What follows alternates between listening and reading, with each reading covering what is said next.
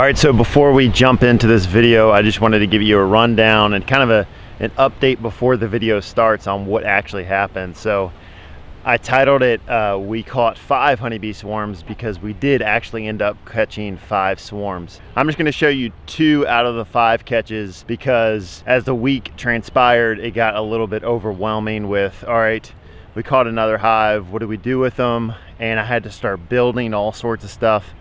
And so in this video, you're just gonna see 2 of those swarms being caught.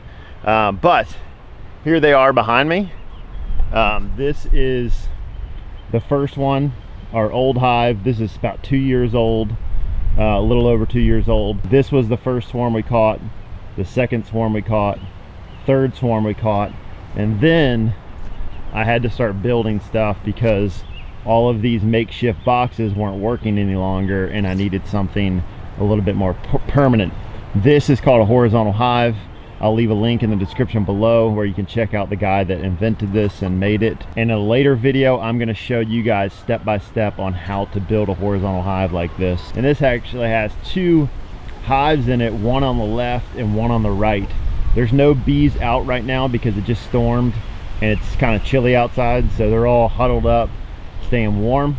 But yes, there's a swarm in this side that we caught, and then a swarm in this side that we caught, and there's dividers so they can't access each other, and then this hole is closed off. So this horizontal hive is awesome, and like I said, I'm gonna show you in a later video how to do that. So let's go ahead and jump into the video. I hope you guys enjoy seeing us catch two honeybee swarms. And remember, check us out on Instagram. We post there almost every single day with updates that we're doing around the property, and we have a lot of stuff going on that I can't fit into videos because I don't have enough time in a day. So check us out on Instagram at Goshen Farm and Gardens, and enjoy the video, guys. We had our bees. I know I mentioned in a couple videos ago that our bees were looking like they were about to swarm. Well, they just swarmed.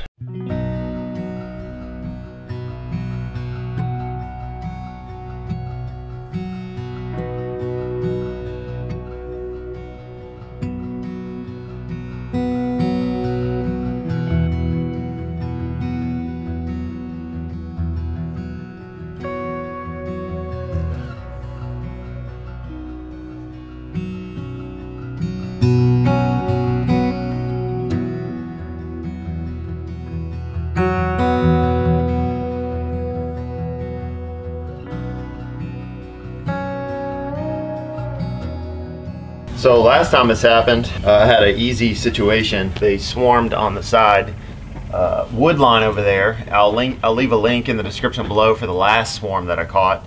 But this swarm actually landed. There's spiders falling down from the netting. A bunch of spiders in here. Oh well. This swarm actually landed on one of our fruit tree areas. Actually, the mulberry. The weeping mulberry tree it landed on. So let's go check them out, and yeah, let's catch ourselves a bee swarm. Okay, so here's the swarm. Hopefully my battery doesn't die, but it landed. I thought this was a t-shirt that the kids were playing yesterday and they just hung it in the tree, but this is a honeybee swarm, and this is what they do inside the hive. See how they're all clumped real close together? Just real close in there. All right, so we're gonna take this. This is the flow hive. We're gonna use this one. And watch out, there's wasps all in here. The top part was filled with wasps. So it's a little bit cool this morning. That's why nothing's really moving around. Here we go. Spider. Watch out, guys. Watch out, just in case there's any wasps in here. So basically what we do is, all we do is take one of these hive bodies and pull it off here. Again, this is the flow hive. So we'll take the flow hive. Got a queen separator on the bottom. That's what this white thing is. Oh, bees. Those are all dead bees because this hive died. This bottom part, they're the only part that's filled with flow hives. These are flow hive frames. I'll leave a link about flow hive in the description below. But these are the flow hive frames for when they I put the queen separator on there and they put honey in the flow hives. This is just a normal hive body right here. And it looks halfway decent. Let me see. I really need to take some of these off. This is really sticky. It's got tons of bees use propolis Yummy. to stick stuff together. And the propolis in this hive is absolutely, I mean, there's just tons of propolis in here. And it smells super duper good. Tell everybody, it smells good. Yeah, bees, they smell good. We got I'm gonna reuse the wax from last year. I don't know whether that's okay or not, but for now, that's what we're gonna do. The right here. Yeah, I cleaned out all the edges, got a lot of the nasty comb out, any mold I took out, and any bugs, beetles, any of that stuff I took out. Cleaned out the bottom, and now we're left with this. So I only put 2 frames on each side because when I dunk the hive over here, or the swarm, I want to have a place for it to fall in, so it can fall in the center here. Here's the swarm. This is what they do when they're inside the hive body and they're cold. They all get in one big clump and they vibrate and they warm up. That's how they warm up. And so so what we'll do is, now that they're here, before it gets warmer on in the day and they start moving around a lot more, we're gonna go get the hive body over here and we're gonna place it right under here next to the tree, and I'm gonna give it a shake and they'll just fall down right into the hive body. At least that's the goal. So let me go get this hive body and let's give them a shake. Lord bless us catching these bees. Got it?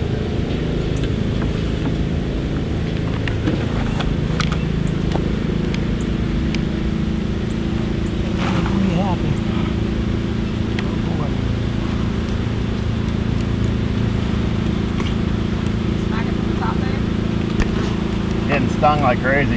Yeah, get it down, get it down. All right, sorry about that. Man, the bees just went crazy. They've never gone that crazy to the point of stinging. I got stung probably 8-10 times. Pops got stung probably upwards near that same amount, but on his head. We got a decent amount of them in. We were trying to just rake them in. They're on the side there. The rest of them are still up here, so we got a little bit more work to do. And I guess the best route would be, let's just continue to push them in maybe. I don't know. Or yeah, we could put them in the bucket. We could put them in the bucket first and then dump the bucket in. Here we go. You ready, chickens?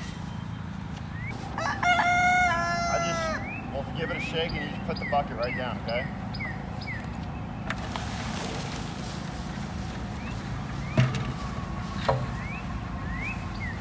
We got a lot in. Yeah, stay over there, buddy. Okay.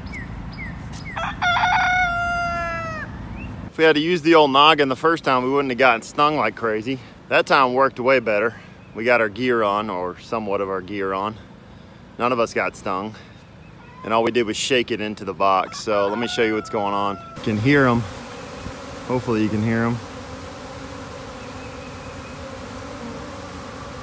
I can hear them from here. Yeah. So some of them are still on the tree. We'll know whether we got the queen or not as to whether or not they're congregating in the box or they're congregating. Huh?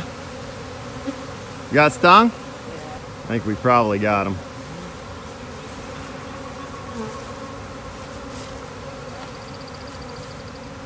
See if they're doing a march. Oh yeah, they're marching in, Pop. Looks like they're starting to march in.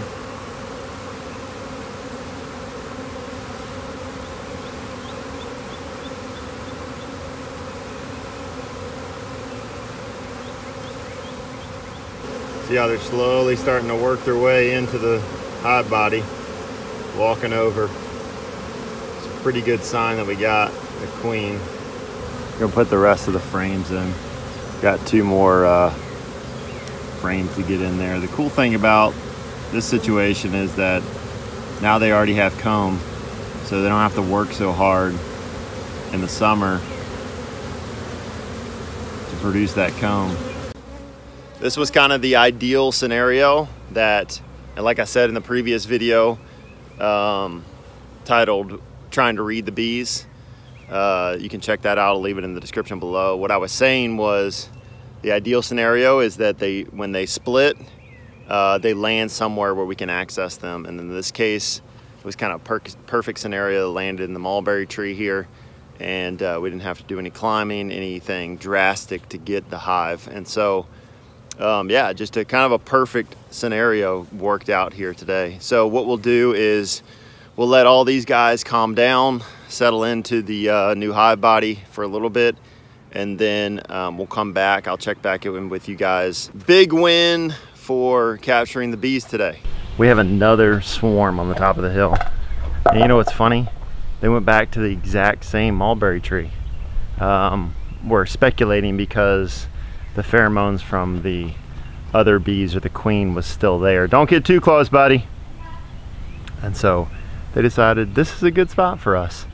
So this is the first year ever we'll be able to have caught 2 swarms, which is pretty cool. So we don't have any hive bodies left, at least bases for a hive body. We have a hive body but no base and no top. So I made a little nuke box a while back to catch swarms, and we're gonna go ahead and use that little nuke box. It's just a little makeshift, quick, box to stash bees when you need to. So in this instance, it's gonna be a good scenario. So I got some frames to put in there. So we're gonna go ahead and get dressed, get our veils on this time, get our necessary clothes on so we don't get stung a billion times, and let's go get this second swarm. So update on the other hive. This hive is doing great. This is the other swarm that we caught the other day.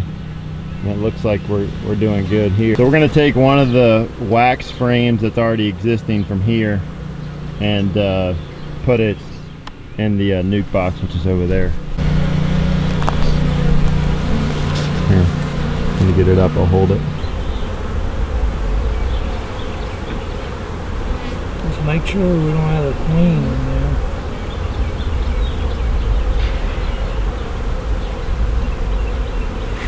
So we're just scanning for the queen.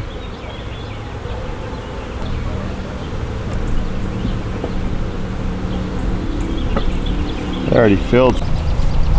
So here they are, same place,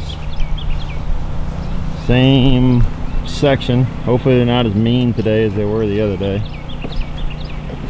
Pops is thinking because it was cold outside is the reason that they were so aggressive. So here's our little nook box.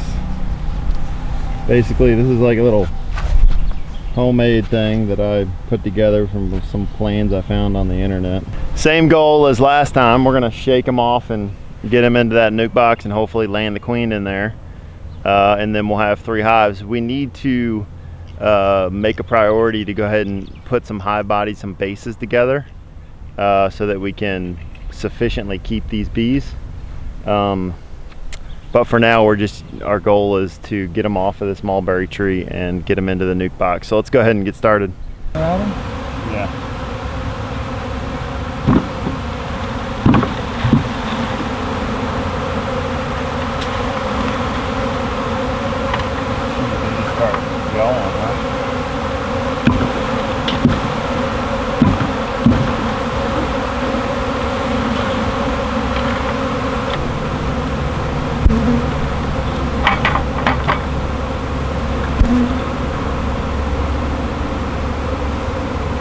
So now this is getting really confusing because I think the bees are utterly confused. We did find a queen, like a small queen on the ground, and we picked her up and put her in the nook box. After that last shake that you saw, now they've gone from the mulberry tree over to the plumcot tree. As you can see, they're in the plumcot tree. They're still not going to the nook box. I don't know what's going on. Hopefully we get this hive. It doesn't look good right now. I will check back in a little bit. All right, this is probably gonna be our last attempt of the day to try to get these in here. We know we got some of the hive in the nuke box, but most of them are in this plumcot. So we're gonna shake this plumcot one more time and hopefully we can get, there might be 2 queens, so wherever they're clustered around right now, hopefully we can get it in the nuke box. Yeah.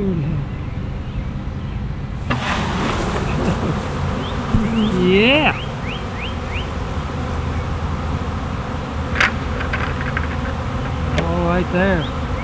Huh? You're all right there. Try to find the queen.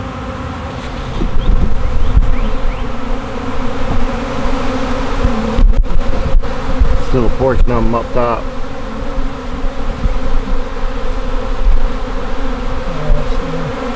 I don't see any clusters around here.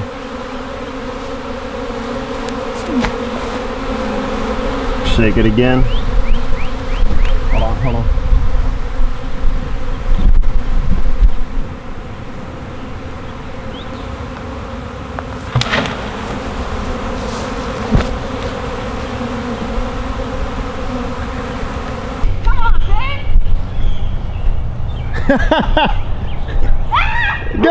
No! Babe's getting stung. Don't run too fast with a baby on you. Hey! Jeez. Walker truth. Man. Alright. Current situation. We got some in the nuke box. Still not look very promising because now we got a bunch up here. We got our cluster over here we got to deal with. I don't know, folks. We might have lost this battle. We'll see. Looks like they're in the mulberry tree again. I think they're just very confused. I'm gonna shake the plum cot one more time, and then I don't know that I'm gonna do anything else. Probably just leave them alone for a bit. We gotta run to the store to run some errands. We'll be back. So let's shake this one, and then should probably check back in tomorrow. All right, well, back from the store, and the bees are gone from the mulberry tree, and they're not in the nook. So I was gonna give up, then Pop said, hey, why don't you look on the wood line over here? So I did. Got the golf cart, took a ride over here, and I found them in this evergreen tree up here. So our last attempt is gonna be to cut the limb off of the evergreen tree, try to bring it down here and see if we can do it a little bit slower, basically. So we'll see. Here they are right up here though. There they are through the thicket up there. A little bit high, but I think I can get to them. So I'm gonna get in there, my veil and stuff on, and cut that limb off. Try to bring it down slowly. I'm gonna climb up that ladder. I'm gonna take this here saw, cut down the old limb, walk it down, and put it in the hive. Then we're gonna tape the hive up so they can't leave. So, pray for me.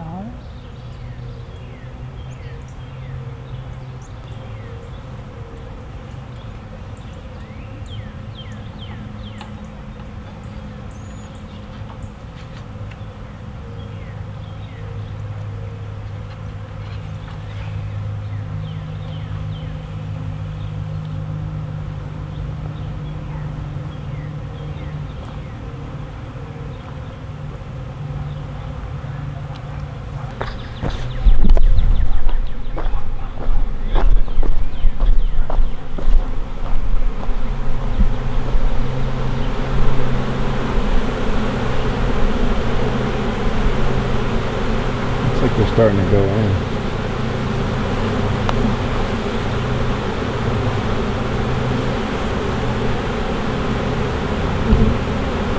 I tried to be as dainty as possible with cutting that limb. It was really hard, but I think we got most of them. Question is, did we get the queen? There's still a bunch up, probably a quarter of the hive still left in the tree. Maybe not that much, but a decent amount still left in the tree, so we'll see what these guys do. If they come on down to the nuke box, then we got her. They look like they're taking off from the limb, so that's a good sign. So we'll see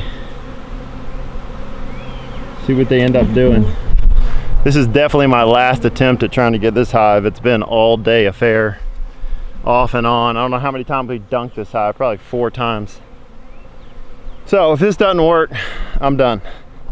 So we'll check back in a little bit and see. All right, so the end of the day, the culmination of catching 2 honeybee swarms from our 1 hive, and I think we've been successful on the 2nd swarm. So let me show you. I had to go climb the ladder like you saw, cut down the limb, and I just gently laid it on top of the nook, and this is where we're at.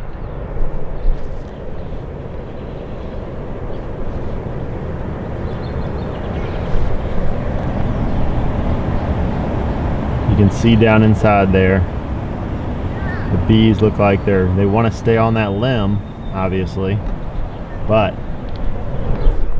I think we've been successful. We were able to catch 2 swarms. Super excited about this because we can grow our beehives, and more beehives means more pollination. More pollination means more fruit, more life, and more honey. So thanks for watching, guys. We will see y'all in the next video.